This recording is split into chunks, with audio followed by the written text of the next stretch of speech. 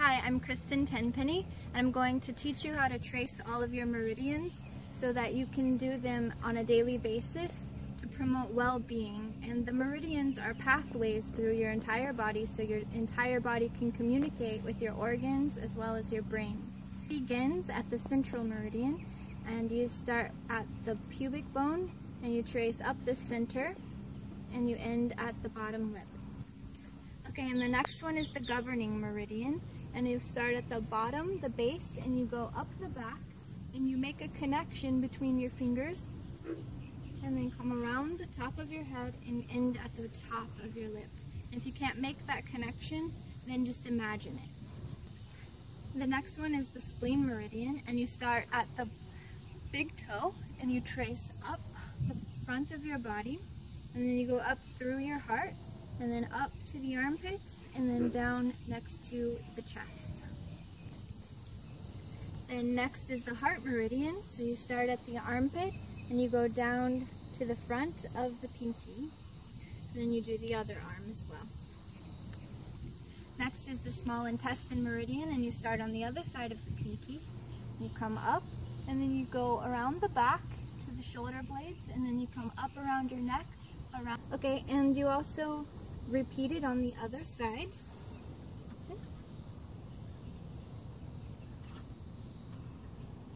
Okay, next is the bladder meridian. So you start in between your eyes, you go around the top of your head, down the center, and you meet your hand, go around kind of the side of your spine, and then you go up and down the hip line, and then go down and then around your buttocks, and then you come back around and meet your hand again and go down the center of your spine, and then you go all the way down the back of your legs until you get to your pinky toe. Okay, next is the kidney meridian, and you start at the bottom of your feet. So you touch there, and then you come up and you go around your ankles, make a little circle, and then you come up the sides of your inner thighs and legs, and then you come up around your stomach, and you come up through the chest, and then you meet up right beneath the collarbone, right here. Okay, next is the circulation meridian, and you start on the side of the breast, and you come down the inside of your hand, and you go out the middle finger, and you do both sides. And next is the triple warmer meridian, and you start on the other side of the middle finger on the outside, and then you come up around the shoulder, up the neck, around the back of the ear, and to the temple, and you do both sides. Okay, next is the gallbladder meridian.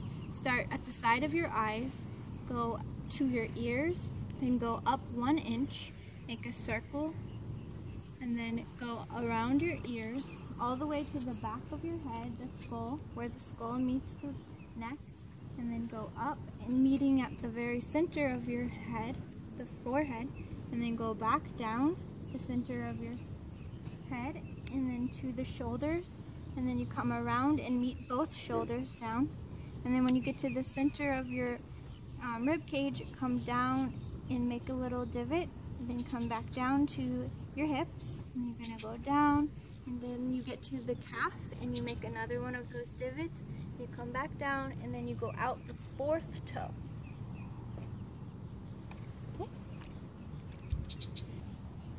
Okay, next is the liver meridian. Start at your big toe, come up the side, inner thigh, and then go to your hips, up the side body, and then when you get to your chest, come back around underneath your breasts. Okay, next is the lung meridian. So you start on top of your lung, you use your hand to push up, come out onto your arm and to the thumb, and you do both sides. Okay, so next is the large intestine meridian. So you start with your pointer finger and you go up your arm, and then up the neck into the nostril. You do both sides. Okay, the last meridian is the stomach meridian, You start with your fingertips underneath your eyes, and then you make a circular motion around your head, and then you come down across your face, meeting at the neck, down the neck, and when you get to your collarbone, come out, and then down the chest, meeting a little closer to the center of your mid-body, and then out to the hips, and then going down the front and out the second toe.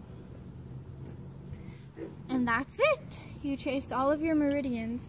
So you can trace them, and if you don't feel any movement or any energy like being excelled and feeling better after this, then you may have some of them blocked.